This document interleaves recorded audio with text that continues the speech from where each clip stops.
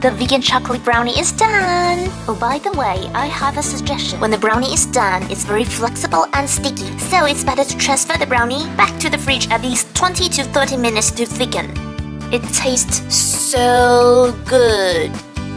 I was afraid that it might be too sweet, so I took them to 9 of my friends for tasting. All of them told me the sweetness is perfect. I'm so happy to hear that!